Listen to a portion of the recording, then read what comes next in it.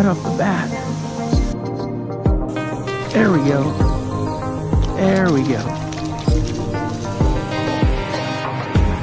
There we go, guys. Number 3. Holy cow. Look at that. Right there. Check out that fatty.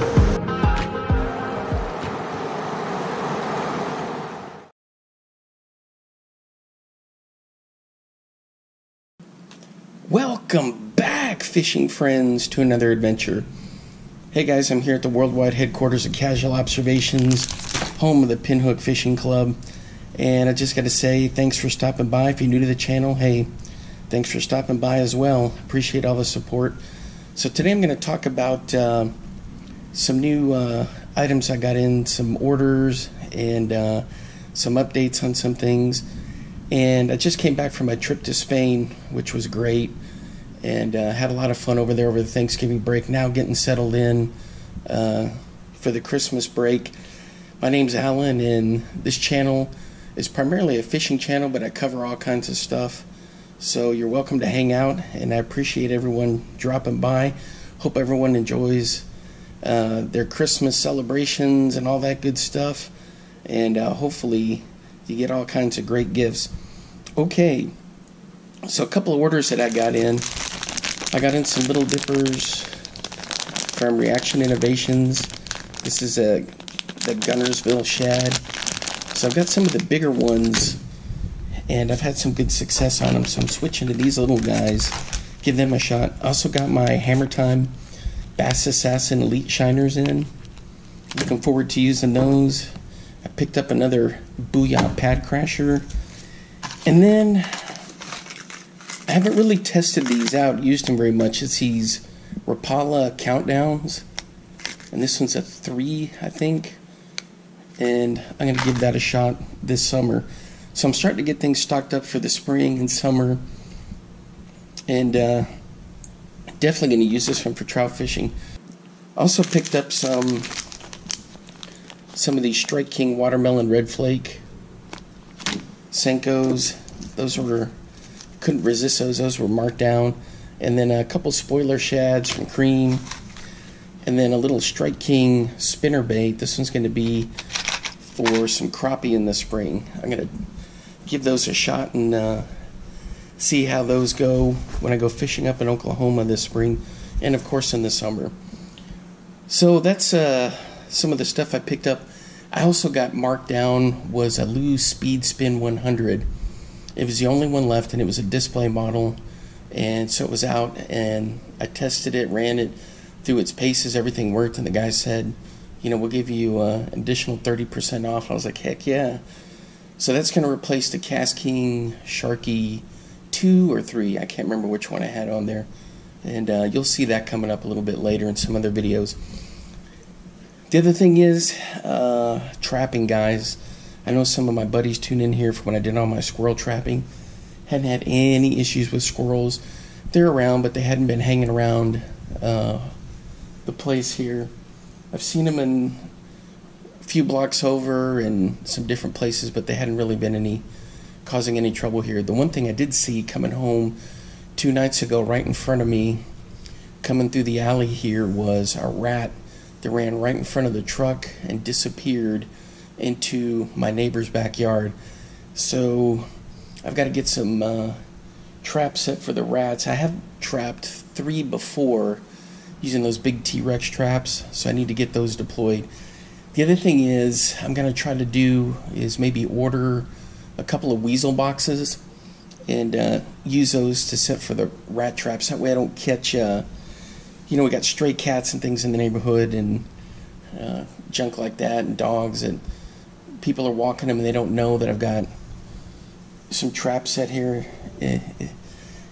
You'd think people wouldn't be walking their dogs down through the alley, but they do, and I set them under our trash bins, the traps there, and so, you know, I just don't want anything that shouldn't get trapped in there, get trapped in there.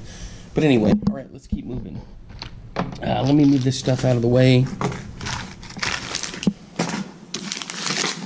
Okay, guys, let me get into this little field pack here. This is filled with all kinds of goodies. This I picked up in Spain. It's a Muela 9-inch bushcraft knife. It's a Muela Pointer. And the blade on it, I think, is 4.75 inches. And it's got this pack of wood handle on there, which is phenomenal. And this thing is just epic. I put it through some of its paces. Sadly, I didn't record any of that. It's got this nice leather sheath. Alright guys, I'll get you a little close-up on this.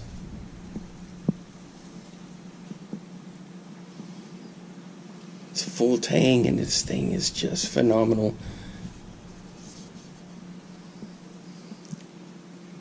Can't feel where those insets are. It's got a great grip on it. It's got good weight. Smooth. I never had a pack of wood handled knife before, but this thing is amazing. I'm not sure yet if I'm going to make a lanyard for this one. Here's a little close-up on the leather sheath.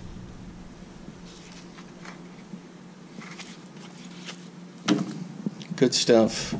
So I'm really happy with this purchase. I got it in, I'll put some pictures in some of the blades that were in some of these stores around Toledo. I looked at 2 or 3 stores, and I went into one which is right off this little town square, and I said, you know what, that's it. I saw it hanging up there. It wasn't really hanging, it was like on a display up there, up on the wall, like set in up on the wall. And I was thinking, man, I got to get that.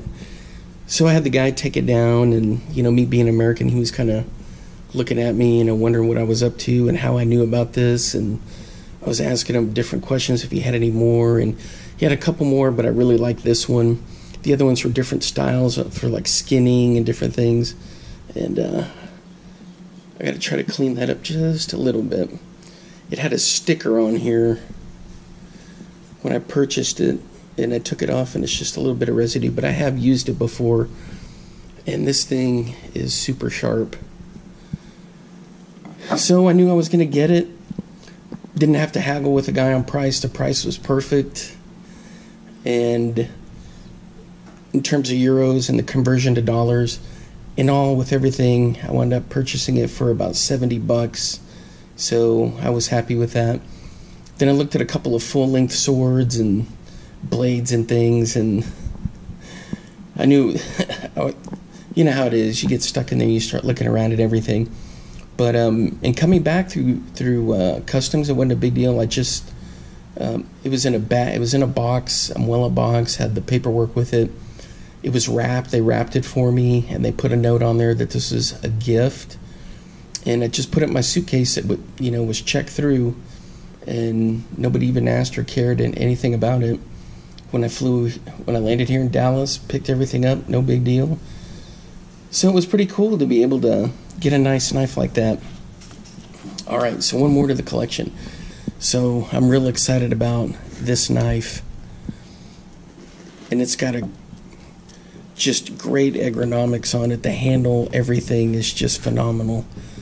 Let's see if I can get this in here without causing any issues. So Spain is known for its Spanish steel, and I picked this up in a town that's famous for making swords and blades clear back to the Middle Ages, and that is in Toledo, Spain, or we would say Toledo. So I got that for a good price, nice leather sheath. It's got the Muela logo on it, and very satisfied with it. So just to remind everyone of the full collection, so I've got a Kep art from the PKS crew, Dave Canterbury's crew, and I use this one quite a bit. It's got a nice little lanyard on there, and of course you guys have seen me with this one, my little neck knife, the Condor Mini Bush Lure. And I've got one in here that comes in this little pouch. It's an Elk Ridge. This one's pretty nice. I don't use it that often. It used to be my big time fishing blade. Let me get the condor out so you can kind of see it. Yeah, I put this one through its paces too. A lot of usage. And let me see what any other goodies in here. Oh yeah, folding lock blade. This one's from Toledo.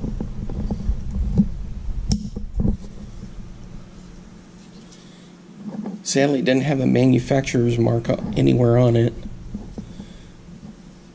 This one I've had since I was a kid when I lived in Spain. Get this one back in. Alright. So, there's one more that I need to grab. Alright guys, so here we go. The other one is this Ranger Grip 78. It's got this little leather carrying case. This thing I absolutely love. Take it with me in the truck, so it's usually in the truck, but it also goes with me for fishing when I'm out there. If you've never picked one of these up, go for it. I like it because it's got the little screwdriver head. I think it's the 79. It's got the corkscrew, but I prefer this one. It's got a cool little leather pouch here. Alright, I'm not a big knife collector, but I do have some of these that I use from time to time when I'm out there fishing all summers. You guys know I'm up in Iowa quite a bit for the summers, and you always got to have blades around. So I'm excited I picked up this Muela. So the collection is small, but it's, you know, it's getting there.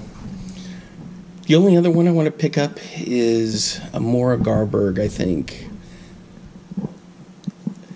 It's tough to decide between the stainless or the carbon steel, but that's going to be the next one. I thought about getting a PKS Scorpion, but this Kephart, I'm kind of a traditionalist. I like this one, and it's fantastic. Alright guys, that's going to be it. I just wanted to give you a quick little update on what's been going on around here. Well, I was going to go fishing today, but this cold front came through and it is super windy, so maybe tomorrow I'll be able to get out there. I'm going to throw some night crawlers, and even though we're down in Texas, things are fish a little bit lethargic, but we'll see what we can come up with. Alright guys, until next time, I'll see you then. Have a good one. Bye bye.